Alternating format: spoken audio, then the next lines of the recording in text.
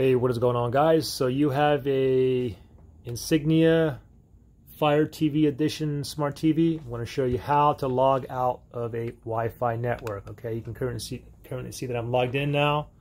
So we're going to go ahead and we're going to log out. All right. So first thing is go ahead and grab your remote. Go ahead and press on the home button here. We have to go into settings first.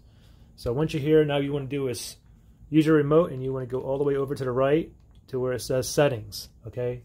Now what you want to do is press down, and now we want to go ahead and move over to network, which is right here. Go ahead and press on enter, and then you can see where I'm connected to this ITI or ITSH guest. You see it's connected right there.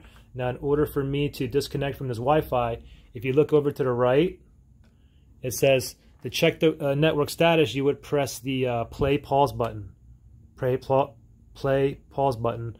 But on if you want to forget this network, basically logging out of the network, then you want to go ahead and press the button with the 3 lines, which is right here. Okay, so oops, let me focus in.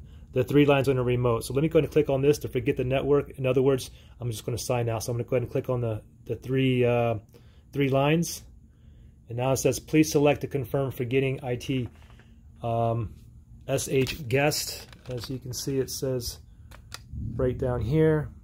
So I just need to select it, okay? So it's already highlighted up there. I'm just going to press it once. And now, there you go. Now you can see it says network disconnected.